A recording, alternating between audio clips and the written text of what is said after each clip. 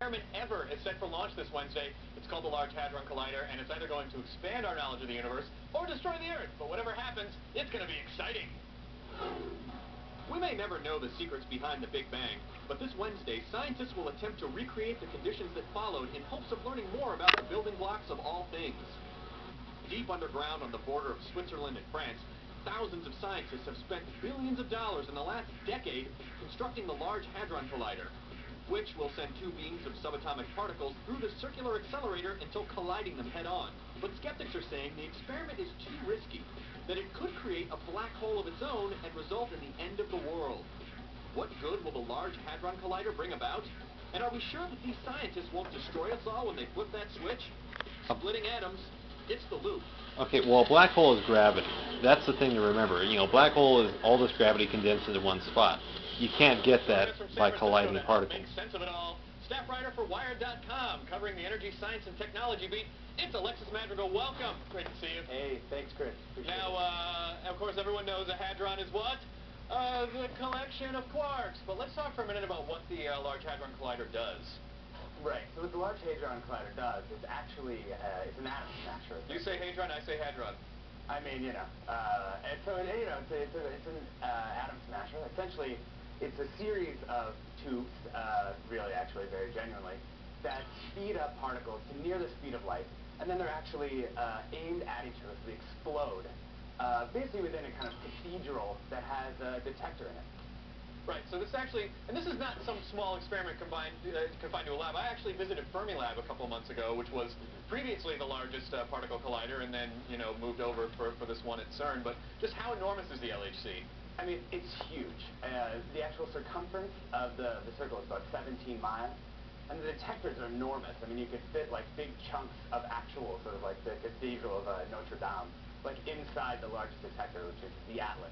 Now, these things are incredibly expensive. I know I read, last year I read Leon Letter, The God Particle, which was written in '92, and I know they were talking about building a superconducting supercollider in the United States, in Texas, but they said the cost was just so prohibitive that they never got around to doing it. How much did they spend on the LHC at CERN? We're talking $10 billion, mostly funded by the Europeans, actually. The U.S. has had kind of a small role, but after the failure of the superconducting supercollider in Texas, we haven't really had that much to do with it. And I mean, actually, one of the really interesting things about it is the actual data. Like essentially these detectors are a digital camera that takes pictures of like 600 million pictures a second. So all that data has to go somewhere. So they've actually had to build like a new computing grid in order to actually deal with all the through the data, yeah. Because they're smashing just millions and millions and billions of atoms together to just try to see like one or two little reactions.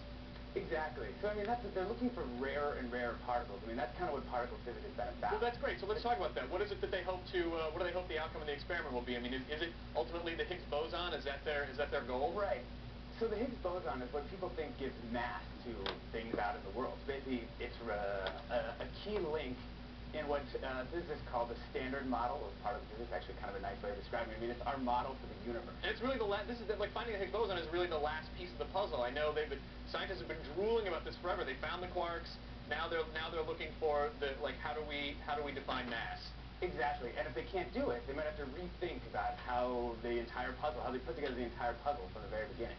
Well, there's been quite a large pop culture following the LHC. A lot of it. I mean, it got its own rap song, which I quite enjoyed.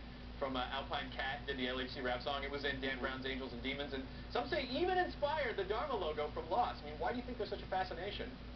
Well, you know, I mean, it's an atom smasher, right? I mean, we kind of love these things. You build these, like, enormous machines, the biggest machines humans build, in order to look for the smallest particles that exist in the universe. So, I mean, I think, at a very basic level, that's, like, kind of fascinating. And the Ghostbusters even carried positron colliders on their backs, too. What's that? I said even the Ghostbusters carried positron colliders on their backs. Right, absolutely. Yeah, right, exactly. But I mean, I think it also just shows kind of the media savviness of a lot of these big science organizations. I mean, they're spending billions of dollars building these things, and they realize, well, you know, we got to get out there in the media and do what we're going to do. So the Large Hadron rap song you're talking about actually was conceived by the staff science writer at CERN. So, I mean, I think it just also shows kind of like Mark's Phoenix and the way they use Twitter, that the science agencies are getting hip to the new technology. Well, I'm just glad that Brittany and Paris could step aside from the press for a minute so we can talk about the LHC. I just want to say the LHC does have skeptics. Some people say that it could create a black hole and destroy us all. I mean, Do these claims have any merit whatsoever, or is this just sensation? Is this Y2K all over again? I mean, they really don't. It's like A Y2K all wormhole, over again. I mean, anything. any kind of serious scientists dismiss any sort of a possibility of anything bad happening. They basically say that cosmic rays that have as much energy as what we're doing in the Large Hadron Collider are going to, hit the Earth all the time. I mean, there's absolutely no possibility that this is going to cause any problem. Or who even knows what it's like to be in a black hole? We could be stretched in all sorts of directions. We don't know what our perception of time will be. Maybe we'll be in it and not even realize it. So it might even be that bad. Yeah, absolutely. We might love it. All right. Well, thanks so much, Alexis, for keeping us in the loop. Hey, thank you, Chris. Thanks, Alexis. Let's go over to Hazel, who is about to tell us another way the world could end. 3 words.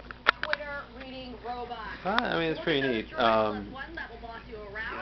a wormhole. I don't know. And the way I look at that and think of that is, okay, so you tear apart space and stuff, but I don't think it'd be that bad.